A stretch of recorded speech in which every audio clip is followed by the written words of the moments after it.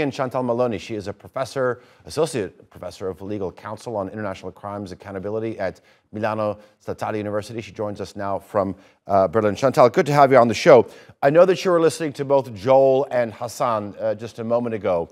Joel made the point that this is an historic case. Let me ask you, if the ICJ's decisions are binding, and are they enforceable in every case?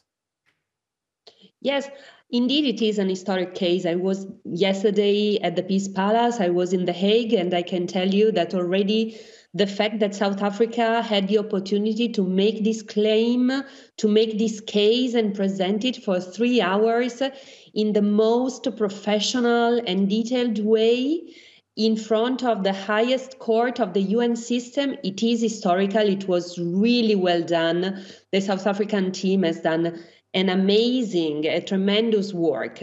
So regardless of how the case will proceed now, and of course there are some open questions, but I am actually kind of optimist about this strong case.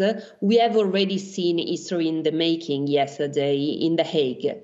And with regard to now the provisional measures, so the court will issue most probably within a few weeks.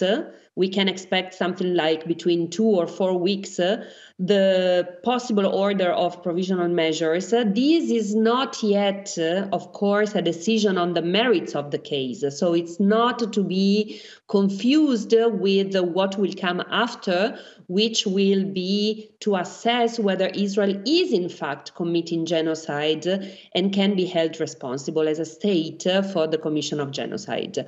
So with regard to the provisional measures, let's be very clear, the standard of proof is much lighter. The threshold is not the threshold of what comes after, the merits of the case. And of course, these measures, they are given by an order of the International Court of Justice, which is binding.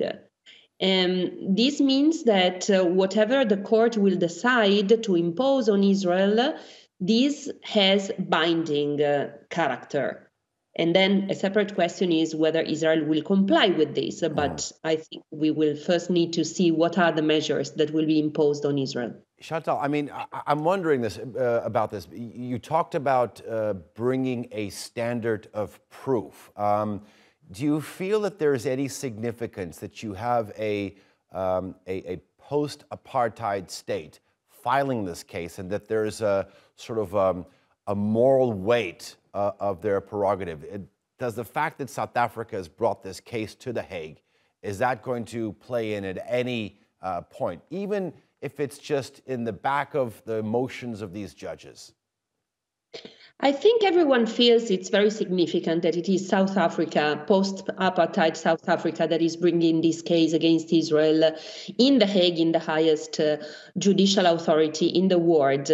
In a way, South Africa is teaching a lesson to the entire world. As you know better than me, Israel for decades now has basically ignored UN Security Council resolutions, so binding resolutions, and there was de facto no consequence to the violations of these numerous resolutions. In particular, I'm thinking about settlements, the fact that Israel was ordered to stop, to halt the settlement enterprise in the occupied Palestinian territory.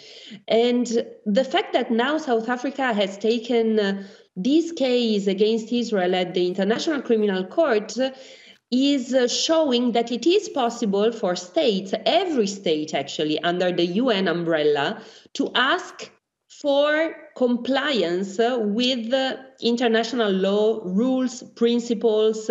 In the end, this is the law that we decided, the entire world decided after the Second World War, exactly after the Holocaust happened, to adopt, because the world didn't want to see the risk of another genocide happening.